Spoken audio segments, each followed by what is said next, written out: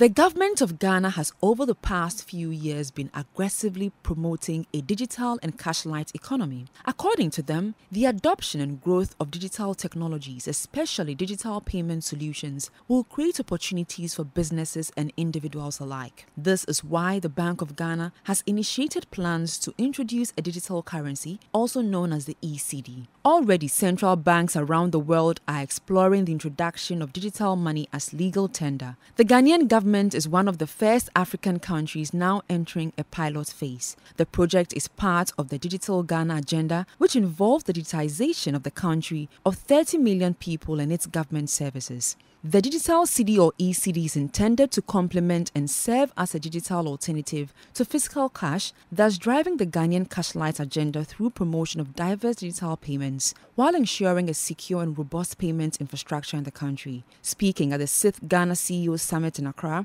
Governor of the Central Bank, Dr. Ernest Addison, noted that the Central Bank has begun piloting the first digital currency in the Western North region of the country. In keeping with the bank's commitment to digitization of the sector, the e-Cedi project is progressing steadily. Since financial inclusion is one of the objectives, the bank has deemed it necessary to test an offline version of the e-Cedi that can be used for consecutive payments between individuals and merchants where there is no connectivity infrastructure, just like cash. Digitizing the offline transactions of rural and frontier households holds the key to creating the necessary market linkages that could result in access to finance. So far, the usage and uptake of the offline version of the e-Cedi is being piloted in a small town called Seshuyasafo in the Western North region. Selected users in that community have been using the e-Cedi for daily purchases such as food, grocery, and drinks.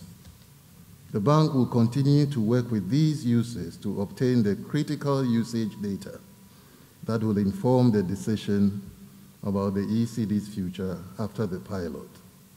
These are clearly landmark events in providing digital leadership with the payment systems to lead to a digitized economy in the near future. As part of efforts to improve the country's digitalization drive, Minister of Public Enterprises Joseph Kudjo also noted that his outfit will in the coming months be partnering the State Interest and Governance Authority (SIGA) to digitalize both private and public sector operations.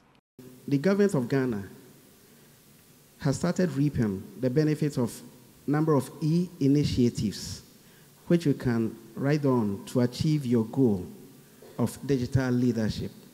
As a country, we're already committed to using technology and ease the engagement between public and private sectors and improve the quality of lives of our citizens.